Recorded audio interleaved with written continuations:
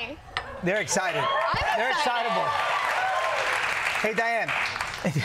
Do people believe you when you tell them that you do the voice for Encanto? Because when I tell kids, nobody believes me. I have to sing the entire song. The whole song? The whole song. But then they believe you? Then they believe me, yeah, the kids start. And I have to, like, do, like, a few lines to, like, flowers, and then, like, I've been stuck! And then they get it. Oh, yeah. And then they get it. And now I believe you. Yeah. I wasn't sure if you were in Encanto, but now I got it. Yeah, no, they don't get it. Even when I do the voice, you know, like, I don't know who I am. They don't get it. Right. Because his face scares them. Yeah, no. Yeah. You got to sing this. You got to do the rap part that you do. Oh, yeah, forget that. That's not happening. Yeah, I barely got in the pocket, yeah. That's a hard one. Now, let me switch it over to something else. You're a child of immigrants. That's right. And every immigrant, yes. Thank you. Thank you for that. Colombia y huevo. Colombia y huevo. Me vale verga. Okay. What do you want people to know about your experience growing up? Yeah, well, when I was 14, my parents were separated from me. I'm a child of a separated family due to deportation, and it ruined a lot of. It ruined me. Yeah, because you were 14 years old. I was 14 years old, yeah. Yeah, and the immigration ICE came and took away your parents. And that's right, and I had to grow up on my own, and I had to make very, very difficult decisions on my own throughout my entire life. Can you imagine a kid just left alone at 14 to raise themselves? So crazy. Not right. Not okay. Not okay, and I've gone through a lot of therapy, and I'm still going through therapy, and I'm, you know. Oh, beautiful. Thank you. Yeah.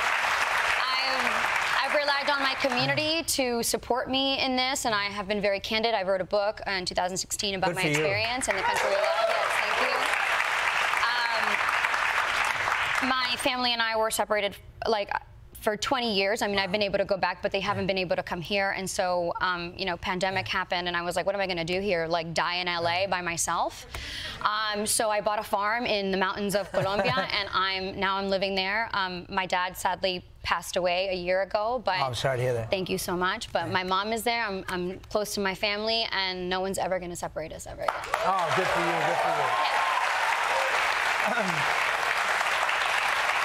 you. Now, I also hear that you're the leading actor who recently joined. No, you joined a whole bunch of leading actors in the Visionary Alliance for the National Hispanic Media Coalition. I had to read that because that's a long title. I'm not the leading actor. You're not the leading actor? No, I'm not the leading actor. I'm one of the actors who joined one of them, okay. Yes. And what is the mission statement of the coalition? Look, I'll give you numbers. Yeah. I'm not a math girly, but I'll give you some numbers. And in 2022, only 3 women of color directed a top 100 film. In the span of 16 years, okay, 21 female directors, women of color directors, directed 21 films out of 1,600 films. That's crazy. I'm not a math girly, like I said. And people of color are at least 40% of the population, if not a lot more, because white people are only 59% of the population. Right. So I mean, that's getting into more numbers than I rehearsed. Oh, yeah. But well, I'm a math boy. You are a math boy. Yeah. Well, all I know is that that's cultural apartheid. Yes. Right? And I know that's a term that you use a lot, and I follow you and I follow your work. Thank you so much, Johnny Legs, for doing doing the good work for us and inspiring me to do the work that I'm doing alongside you. I need allies, and we need people like you. Absolutely. We need soldiers out there. Thank you. We want representation. We want the right kind of representation. We're tired of the only things getting made about us: drug lords, criminals, cops. Right. Maids, hookers. Right. Well, we want to be represented as we are: real, beautiful, curious, you know, existential crises having. Preach, mama, preach.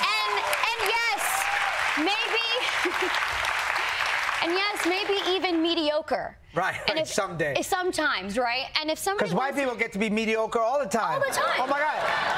I mean, I'm jealous because white people get to fail upwards. Just peruse. I can barely succeed upwards. Agreed. Likewise. Just peruse through the canon of like mediocre films of dysfunctional white families. Jack and Jill. The canon is rich. Yeah, yes, okay, it is. We deserve to be. You're allowed to fail on camera, people. Exactly. I want to fail in big movies.